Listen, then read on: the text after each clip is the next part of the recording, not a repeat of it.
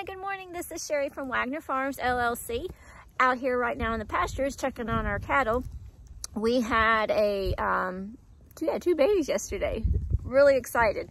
One of our Herefords, for whatever reason, this was her second calf, and she was in labor for quite a long time. So thank goodness my father-in-law is a veterinarian. We watched her very closely, and I think what had happened is I think it was the elbow kind of got stuck up. It was stuck, and it was just, she had a hard time delivering, but we were able to monitor and watch her, make sure everything went well, and she had a precious little baby girl. Then we had one of our South Pole cows. She had her calf, so we have 3 new babies running around, and we are super excited, and we have lots more coming. So yeah, so I just wanted to show you what we have, and also because of the buzzard situation that we had a few days ago, we are taking turns sitting out in the pasture guarding the cattle. So we are like the guard dogs. So, but it's okay. You do what you got to do for your animals. So, okay, so I'm gonna show you what we have.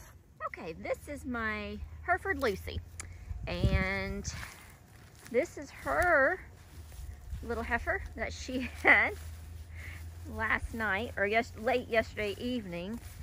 And oh, let's see, you had a rough day. She's kind of had a rough start this morning. Looks like she got a little pooped on. What's up with that? Huh? What's up with that, little one? My goodness, you're a tall baby. Oh, look at you. Oh, you're so pretty.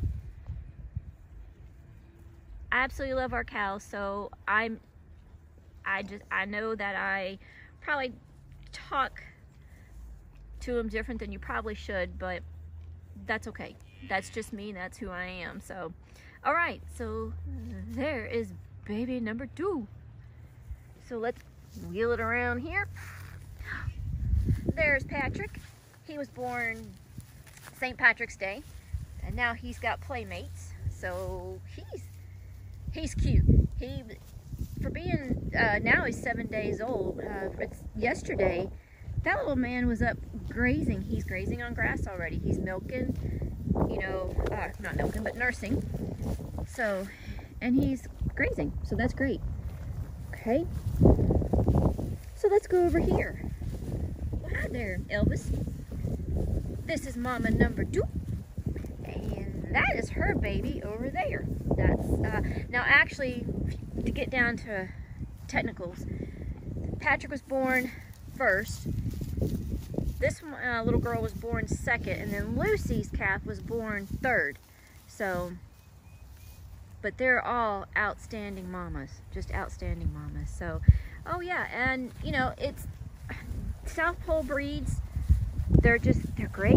I mean, these little calves, as soon as they're born, I mean, they hit the ground and basically running. So, very proud of them. Very, very proud of them. So, all right. There we go. So, we'll just keep checking back and forth throughout the day and see what we have. Hi. Well, we are sitting here watching the cattle. We've been sitting here, and we're still sitting here, and we will continue to sit here, but it's all good. So they're doing great. They are doing absolutely wonderful. The little ones are up and about. They do their thing, and then they go back to laying down with mama. So everybody is just kind of grazing and doing their own thing, and only seeing a few buzzards, nothing to be worried about, which I'm particularly very glad about. So yeah, that's it for right now. Nothing to report. A-okay. We're doing wonderful. Fantastic. Okay, what we're doing now is going to be putting a roll of hay in here. We are feeding stockpile grass, but we are trying to stretch this out. So what we're doing is we're unrolling hay in the areas that we have the stockpile. As you can tell, they've eaten it down pretty good. But we're wanting them to stay in this paddock one more day. So in order for that to happen, we're going to unroll a roll of hay. That way it can supplement that. We've got probably another 4, maybe 5 days, probably 5 days left over in the next paddock that we're going to set up a little bit later on. And we're also going to be tagging our 2 new calves today. Fun. So Okay, am I driving? Yeah. Oh, that's kind of scary. Okay, so Well, let's just had a learning experience. Yes, I did. So let's explain what happened. Let me tell you what happened. So let me just swing it around here a little bit. As you can see, we're putting hay out. I was driving the Polaris, and my job was to go over the fence. Until I said stop. Until I said stop. Now, I thought I heard stop, but apparently I did not hear stop. So what happened?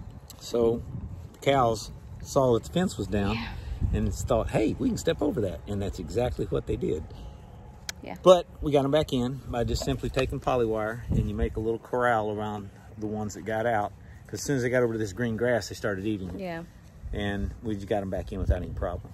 That's the wonderful benefit. They're trained to that wire. To the one wire. To that they one see wire. this wire and they're like, no, we don't want to get it, because she found out just a minute ago, that wire's hot. Yeah, and I was just stepping on it and I got myself electrocuted. Well, not electrocuted, but it shocked me. Okay, so let's get back to putting this hay out. What's my job going to be? We'll step over the wire. Step over the wire. Okay. We'll come back. Okay, it's recording. All right, here we go. Hi, little bit. Here's the nice sweet girl.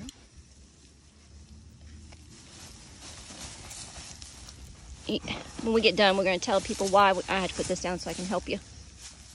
Okay, so I had to stop. Had to drop the phone because needed help, because we want to be as least traumatic to the calf as possible. Right.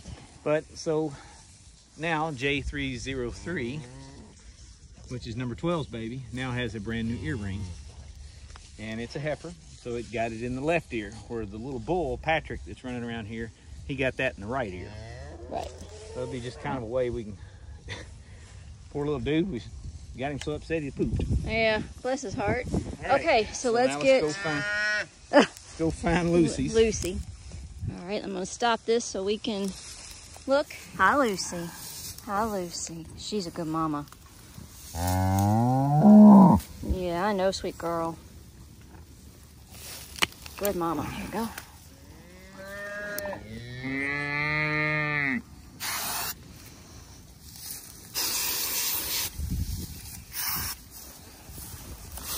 Get that belly button.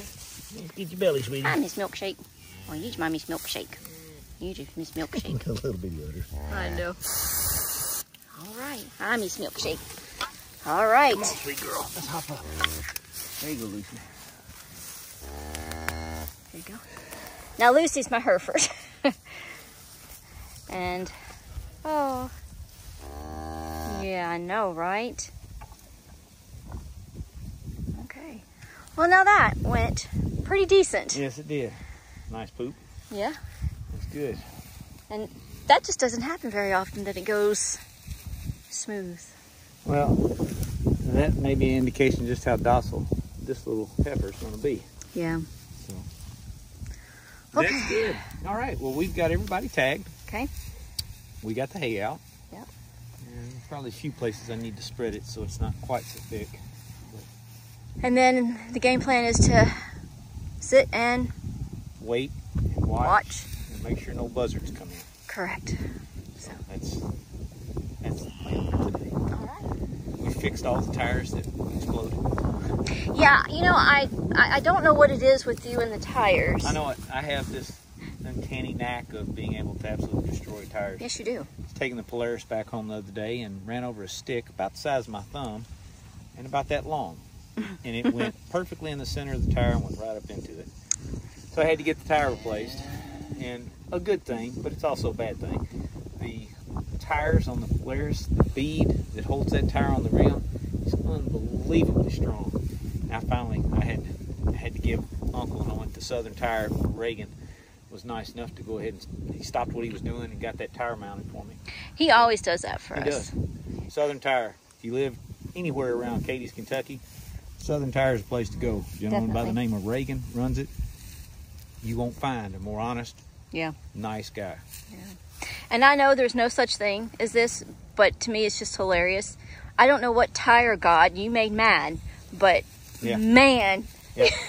I know it. I tear tires up. I tear them up quickly. Yes, you do. Okay. All right. Ah, there. What's her name? And Milkshake. Milkshake. Okay. Lucy and Milkshake. All right.